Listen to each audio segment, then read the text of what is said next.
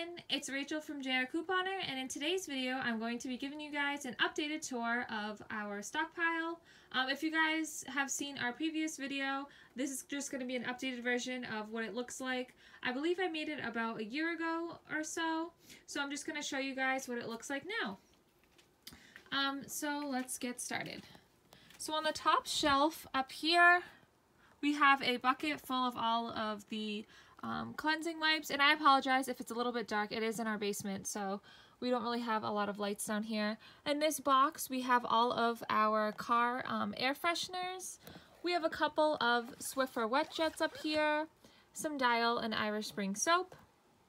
We like to keep the items that we don't typically use quite often up top so we don't have to continue to reach them. Down here we have all of our oral care, so we have toothpaste and toothbrushes. And we have all of our lotion to the left. It goes all the way back. And then over here we have all of our body wash.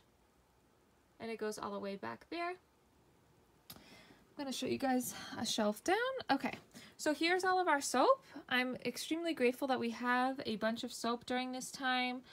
So we didn't have to go and order it online or anything like that. So we have plenty of antibacterial and regular soap. Over here we have all of our air freshener cones. We've had those for a while now.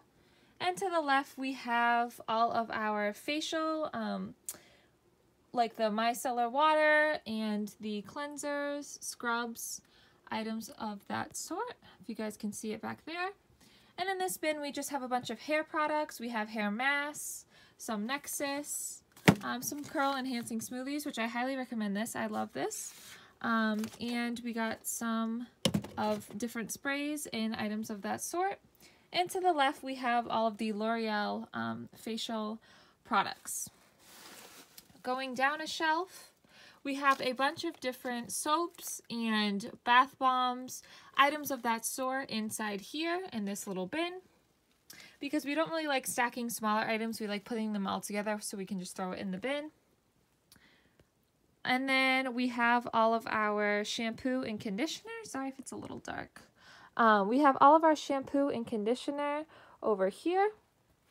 And we keep our mom's hair color over here. Hair conditioning and shampoo. Okay. Coming over here we have all of our more recently purchased hair products. We try to keep all of our items organized by time of purchase, so the older ones are in the front, but obviously we can't continuously do that all the time, so we try our best to keep it organized. We have a little bit of medicine over here and our sunscreen. This is what it looks like all together. And then down here we have all of our laundry soaps and bleach, items of that sort. It goes all the way back, and I had to stack these on top because I couldn't really fit any other items down there, so I just stacked them.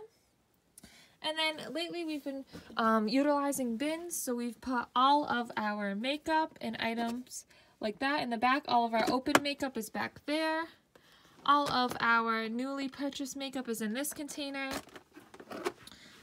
Some more makeup is in this one, and down below is all of our medicine.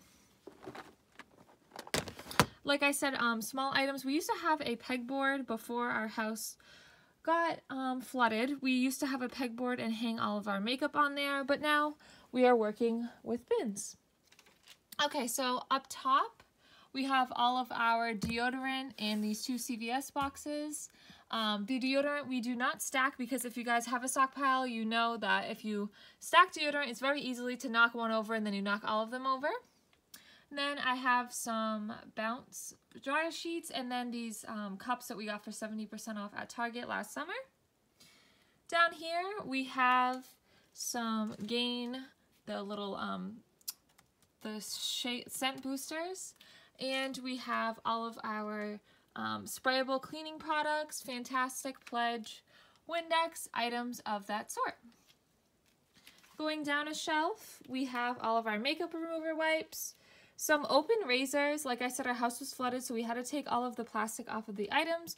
So we did have to have some spare razors, so we put those in these containers, these little flower pots. And then we have men's and women's shaving cream that we organize by gender. The next shelf, we have all of our dish soap. We have dish soap and we have dishwasher tabs down here. We put those together. And then we have Febreze, Airwick, and all of our air fresheners. And then some miscellaneous aloe and mouthwash that we use goes on the left. And on our bottom shelf, we have Mr. Clean and all of our other cleaning products, like toilet bowl cleaners and items of that sort. We have some Shout down there and some plumbing items. This is what it looks like all together. And then the last shelf is, we dedicate this to all the items that we actually don't use, so they're either going to get donated or sold. So we have a bunch of Suave products, some Febreze soft soap, Axe Irish Spring, some Garnier, Tresemme, and then Colgate, L'Oreal, Crest, items of that sort. And on this little spindle, we have all of the items that are opened or got damaged that we're going to use next.